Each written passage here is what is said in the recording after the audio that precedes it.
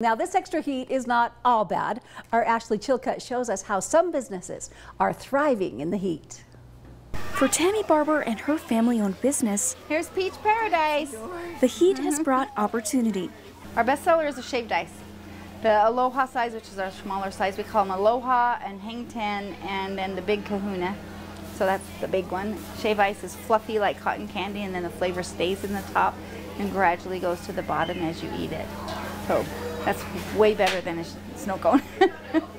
The Tiki Hut is located at the Ammon Pool, where lots of people go to have fun and cool down.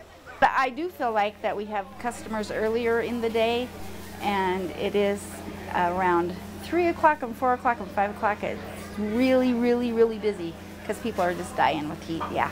And the pool really helps because we have all those families that come to the pool and the splash pad, and then they want a little treat. Tammy's son started the Tiki Hut after serving an LDS mission. She and her husband Lane took over the business years later. She's been doing this for 15 years. And the best part? Making people happy, especially little kids, and they get so excited. Sometimes when we do some flavors, we show them how we do it, and they just light up and are excited to have a treat. So if you're looking for a sweet spot to hang out this summer, we're hoping that they want to cool down here and come here and see us. Reporting in Ammon, I'm Ashley Chilcutt. Tammy says at the Tiki Hut they freeze and shave their own ice blocks and mix their own syrups. Her favorite shaved ice flavor is whiteout, coconut with vanilla and cream. Sounds delicious.